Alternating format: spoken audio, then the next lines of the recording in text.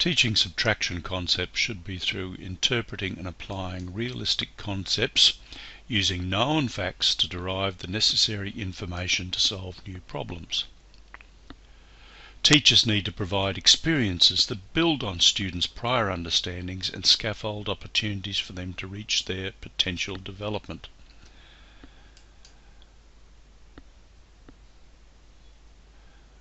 So let's put things in context.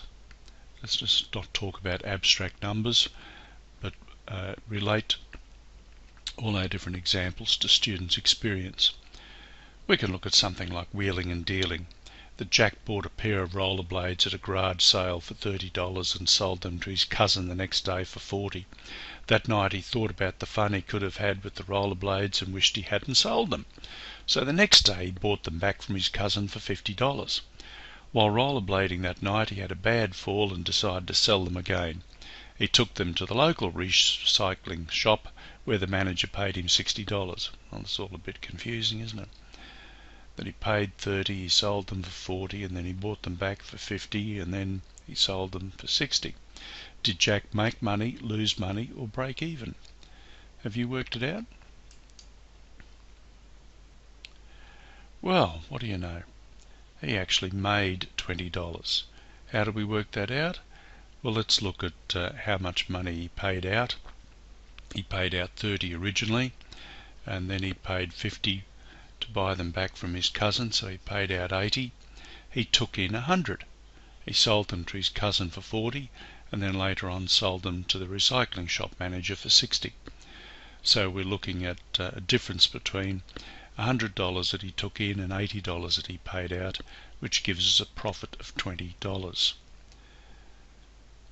Right, let's try to incorporate real-life examples wherever possible and some problem-solving strategies, getting students to think, not just mindlessly reproducing learned procedures.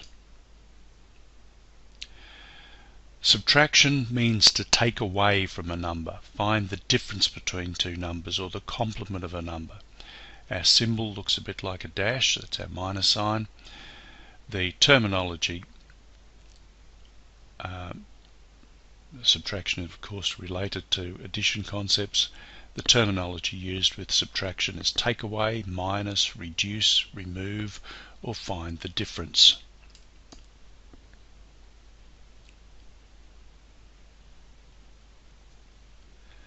The algorithm can be written in a horizontal format or a vertical format. We usually encourage the vertical format because it's useful with place value, having the units under the units, the tens under the tens, the hundreds under the hundreds certainly makes life a lot easier. But it can be written two different ways. 6 minus 4 can be read as 6 take away 4 equals or is 2. The number that we are subtracting is officially called the subtrahend. That's not important that students know these terms. Nevertheless, the 4 in this case is a subtrahend, the 6 is the miduend, and of course the 2 is the difference. Students need to be very proficient with counting prior to any experiences in being able to do subtraction, or any of the operations for that matter. We need to use models going from the concrete to the pictorial to the written and the abstract. We'll imagine that those blocks given there are actually ones that we can pick up and move. Take 3 of them away from the 5 that we have, and we have that 5 minus 3 is 2. We can have pictures of 5 ladybirds and cut out 3 of them, leaving 2. We need to talk in language about this or write it down. We have 5 ladybirds, but 3 got away, then we had 2. Then the abstract format, we're doing this alongside of the concrete and the pictorial and the written. Put them side by side so you can see that they all mean much the same thing. 5 take away 3 is 2.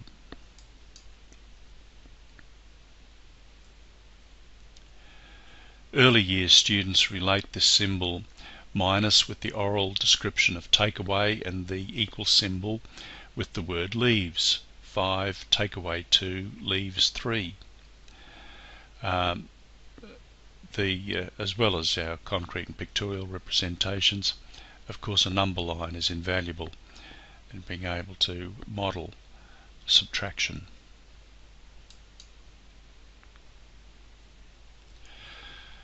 There are other models we can use. Whole, part. We've got 25 children as the whole lot. Part of these are 13 girls, the other part is 12 boys. 25 take away 13 leaves 12.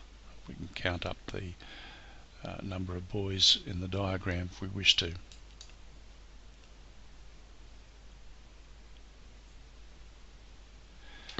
Difference by comparison. How much larger or how much smaller? Ben has 7 ladybirds, Jane has 4. Well, we're looking at how many more than the 4 have we got? The answer is 3. A number line again is useful in using this model of difference by comparison, that 7 take away 4 leaves 3, or 7 is 3 larger than 4, or 4 is 3 smaller than 7.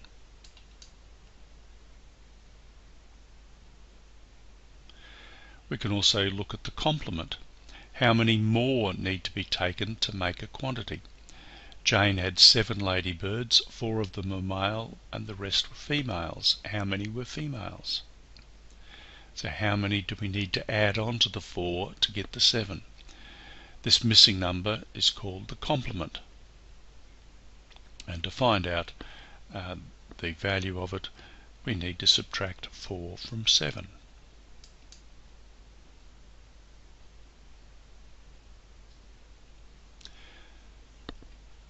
Right, we count down to or back. Counting from 6 back to 3. We have to be careful. A common strategy or a common misconception here is that students will start with 6 and go 6, 5, 4. Of course, if they're counting back, taking 1 away from 6 gives you 5 for a start. Taking 2 away, 4. Taking 3 away, you get 3. Or we can count upwards.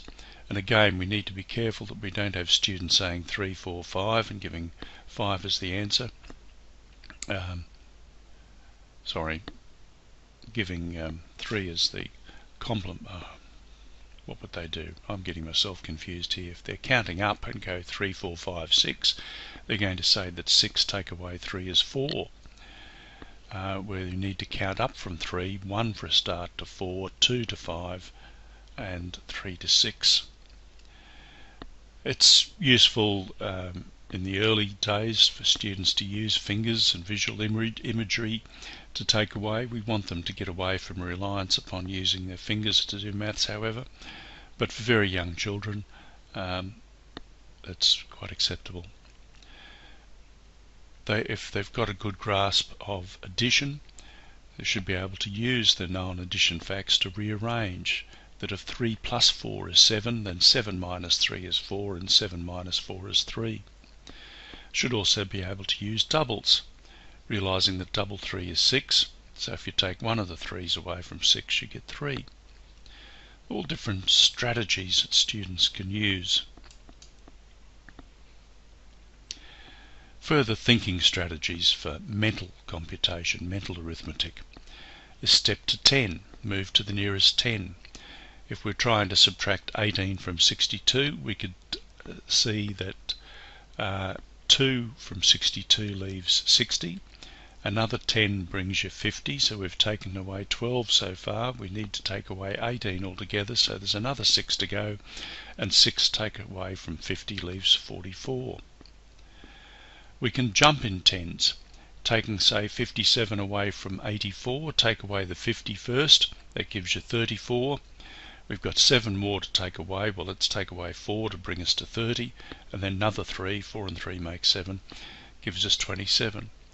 All different strategies for doing things mentally, and current research shows that something like 85% of mathematical calculations occurring day to day throughout the country are done in your head. You don't have time or the opportunity to use a calculator or write things down on paper. We need mental strategies. A third strategy is to jump further. We're taking 19 away from 68. Well, let's take 20 away for a start. It's a little bit easier. If I took away 20 from 68, I'd get 48, but I took away one too many. So I need to add one on, and the answer is 49. Step the difference. We could be counting the gap. And so what have we got? 92 minus 78. Well, 78 and 2 make 80. Another 10 makes 90, so that's 12. And another 2 makes 92, so altogether 12 and 2, 14. 14 is the difference between 92 and 78.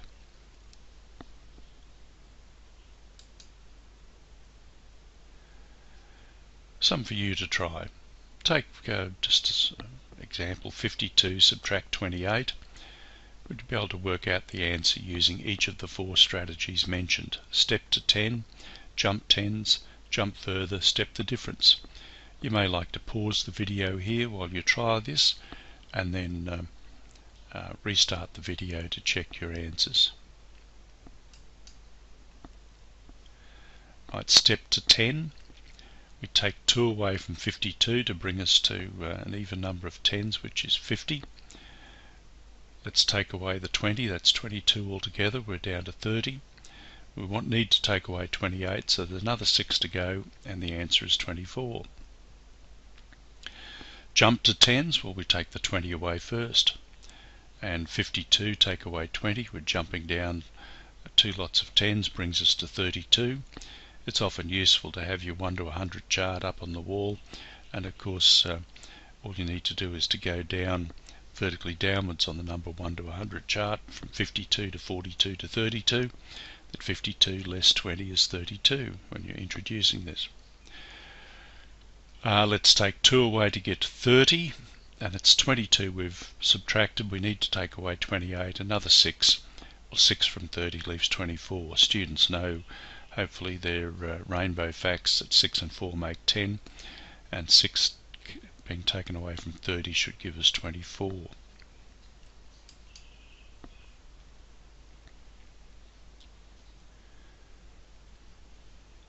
Jump further. Well, let's take 30 away. It's close to 28. That gives you 22, but I took 2 too many away, so add 2 on and the answer is 24. Step the difference. Well, 28 and another 2 makes 30. Another 20 makes 50. Right, and another 2 makes 52. Right, the difference there was 2 and 20 are 22, and another 2 makes 24. The answer's the same, they're just a number of different strategies for working this out mentally.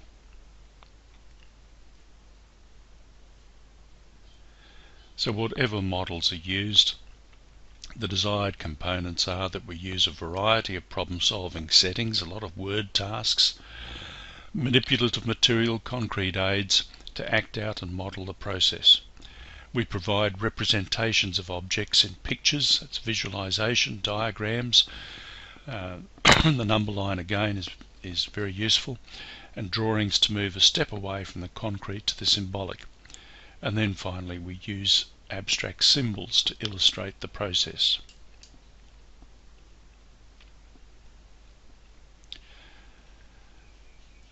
Right, let's try a few tasks here. First of all, 9 buttons and you give 3 to your friend. How many do you have left?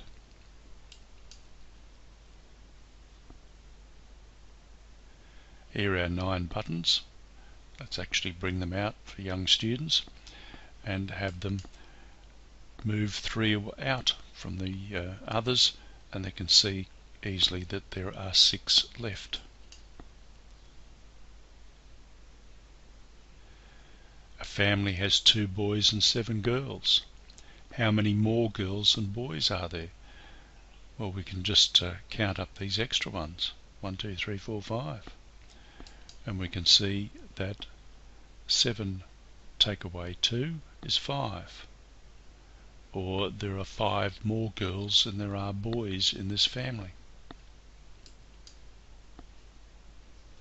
I have 11 chips and I eat 7. How many do I have left? Well, if we take 7 away, we can count that there are 4 left.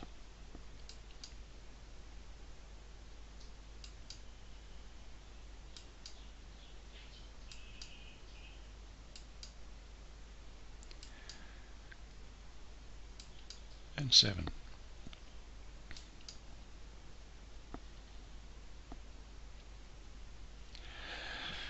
Let's try to include open-ended tasks whenever we possibly can. An open-ended task, when there's often more than one right answer, encourages divergent thinking and should be part of the repertoire of any teacher of mathematics, the use of open-ended tasks. This room has 3 chairs more than the room next door. How many chairs might there be in each room? The Townsville Crocs is a second task, leading the Cairns Taipans by 4 points. What might the scoreboard look like? And we can play the game of snap with cards, but instead of having the same card, you say snap when the numbers differ by a certain amount, say something like 2. All good ways to engage students and still be practicing the maths that you want them to do. This room has 3 chairs more than the room next door. Well, there may be 30 here and 27 next door.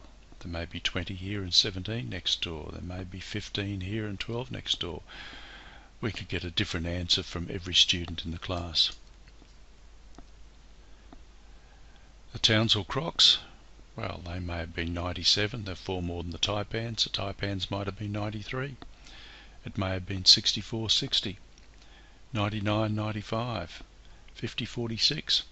Again, we can get every student involved, not just having the bright student up the back answering every question, but there's not just one right answer.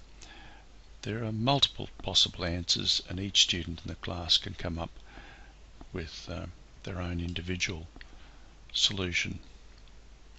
Play snap. Right. Well, normally in the normal game of snap, we would say snap now when there are 2 2s. But if we do it when there's numbers differ by 2, we would now say snap.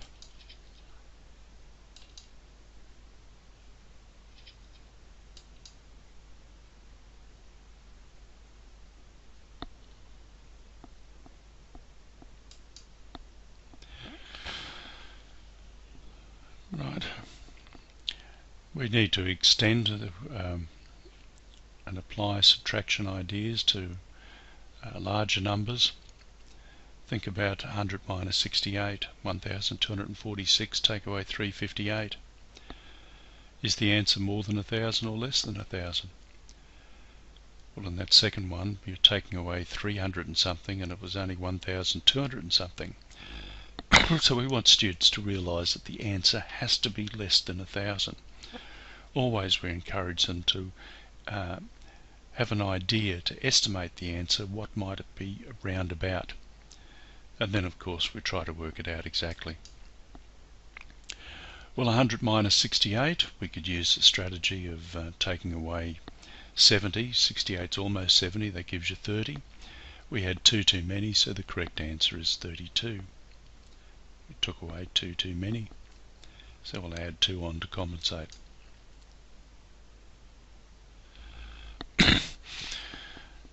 Okay, as we said, the answer should be less than 1,000.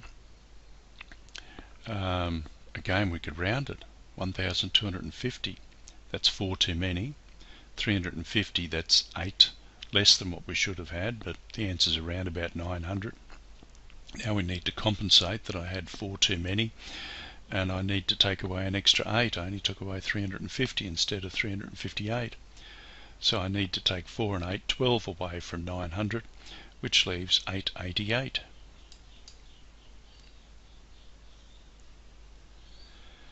Again, estimate the answer. It's about 640, take away 380, the answer's around about 260. Now, round about, we could be perhaps anywhere in the range 240 to 280. If the answer's less than 240, the answer we get is less than 240 or greater than 280, then we'll worry. Well, what are we doing?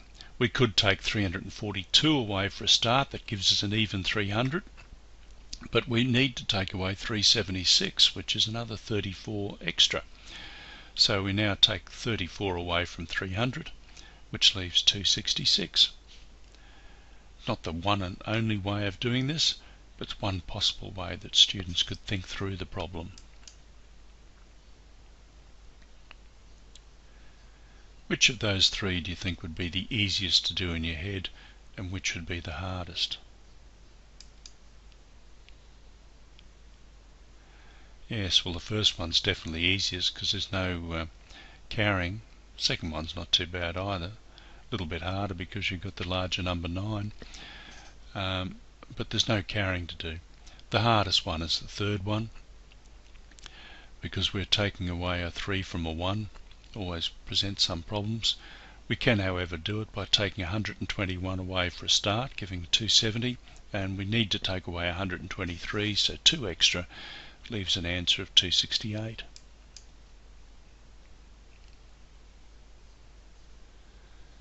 Right, in your head, can you work out the easiest way to doing the following questions? 101 take away 21, 101 take away 29, and what's the missing number? Each of those squares should be the same digit, or what one digit should go in each of those squares to make that true.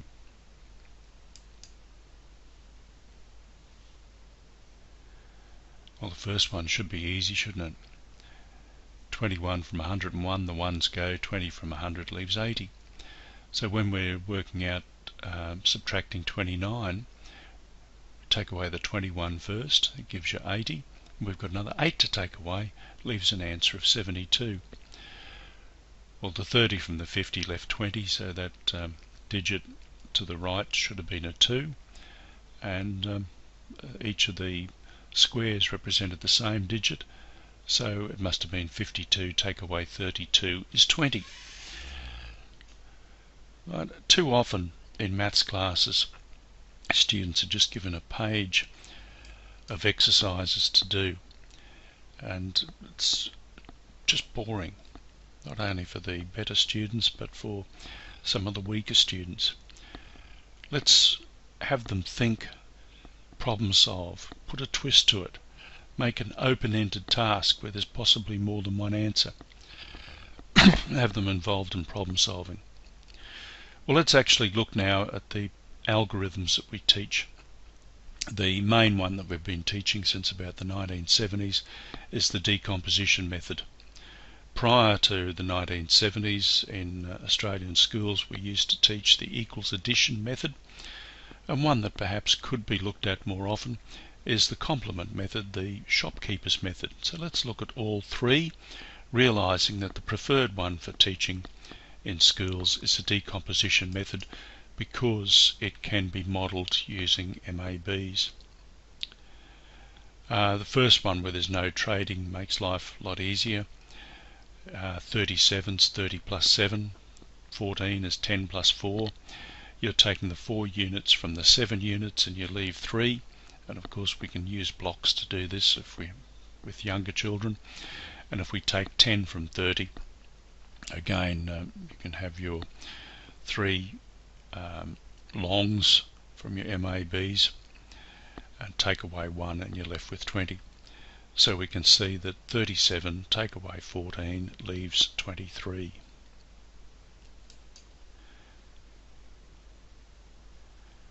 Now with trading, we see that you can't take 8 from 7, so what we do is to change that 37 into 20 plus 17. And the 18 is 10 plus 8. Now we can take 8 from 17 and get 9 in the units, and we can take 1 10 from 2 10s and get 1 10, and the answer is 19. So this is very easy to model with concrete materials, and it's why the decomposition method has replaced the borrowing method in schools. The borrowing method, the way that used to be done in the 50s and 60s and even earlier, was to say 6 from 3 we can't do, so we'll borrow a 10. 6 from 13 leaves 7, and the 10 we borrowed we'll have to pay back. So instead of taking 20 from 40, we've got to take 30 from 40. This gives us the same answer as the decomposition method. 43 take away 26 is 17, but it's a little bit harder to model with MAB, so it's not actually a preferred method at the current time. But of course, if you've got people who went to school in the 50s and 60s and even later, not all teachers changed to the method they were supposed to use, and this borrowing method was still taught even though the decomposition method was promoted. The complement method is also called the shopkeeper's method. How much do we need to add to 22 to make up to 46? This is when you're giving change. Bought something for $22 and paid $46. Well, we say 8 onto 22 gives you 30, another 10 gives you 40, and then we count out another $6. That's the way the shopkeepers do it. So the difference is 24. That's our complement method. And it's not as commonly used in schools as it could be, but it is a useful one that can be considered.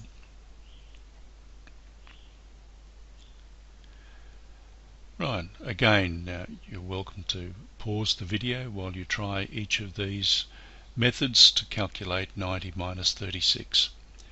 When you're ready, start the video up again. Well, how'd you go? Decomposition, you can't take 6 from 0, so you need to change that 90 into 80 plus 10. 36 is 30 plus 6, so we're taking 6 from 10 and leave 4, 30 from 80 and leave 50, and the answer is 54. The borrowing method gives the same answer, but here you borrow a 10 so that you've got something to take 6 away from, and then instead of taking 30 from 90, you need to pay that 10 back, is what we used to say. You're taking 40 from 90. So we're really saying that 90 take away 36 is the same as 100 take away 46. You're adding 10 to each of the numbers. The answer is still 54. There's nothing wrong with this method, and some people stick by it because it's the way they were taught. But the decomposition method is preferred, again as we said, because it's easier to model using MABs when we start using concrete materials with students. The shopkeeper's method, well, 36 plus 4 gives us 40, another 50 gives you 90. So 4 and 50, the answer is 54. Whichever method you use, there's only one right answer. There's more than one way to arrive at that answer. In teaching subtraction, the sequence that's used is first of all to look at single digits to 10 using concrete, pictorial and word problems before we go to the abstract. So before you write down 8 minus 5 equals 3, let's bring out 8 ladybirds and have 5 fly away and count how many are left. Let's draw pictures and cross so many off and work out what's left. The aim is to develop thinking skills and strategies. It's not just rote learning number facts, but we want students to be able to think and to use different strategies for problem solving. You then go into double digits up to 20 for a start with no trading. So taking 5 from 17, let's not look at 7 from 15 just yet. And then we move on to looking at trading. 15 minus 7 or 16 minus 9 or whatever. We then go using 2-digit numbers up to 100, and fifthly move to 1000 and beyond with 3 or more digits. So it's usually the teaching sequence, and the student has to master each step before going to the next one. And to finish off, let's always try to include some problem-solving activity to get students thinking. This is a popular one where each letter represents a different digit, and we're asked to find those digits which make the calculation true. Well, we need to do it step by step. And of course, the first thing we notice is that m has to be 1. You can't add two single-digit numbers and get 20 or 30 or 40. It has to be in the teens, so we've got a 1. What do you think might be next? Well, we're adding 1 onto something, and we got a number greater than 10, so it's a fair guess that S might perhaps be 9. There's a little bit of trial and error here. Perhaps there was 1 carried over from the previous one, and that was an 8. Well, this won't work out if I was wrong with that 9 guess, but it should be either 8 or 9. 9 seems likely, so let's press ahead with it. If we can't come to a solution, we'll come back to it and try 8. What next? Oh, 0.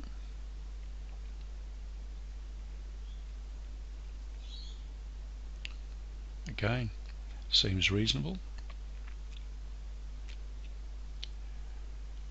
If it's not right, we'll come back and think later. Right, we had 3 letters all the same. I'm going to try 5. So that means if you had 0 and 5 and you got a different number, there must have been 1 carried over, so that n must have been 6.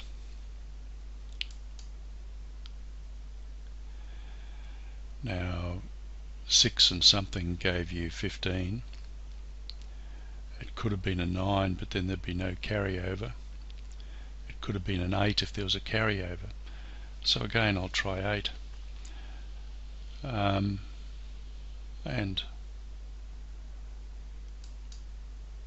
we have a solution. You might like to play with that to see if there are other possible solutions, but we have one solution here which works.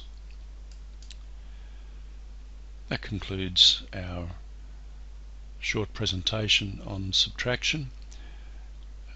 Many of the ideas included here are not my original ideas, but come from the book Teaching Primary Mathematics by Booker, and from topic notes from Steve Tobias from 2008. Thank you.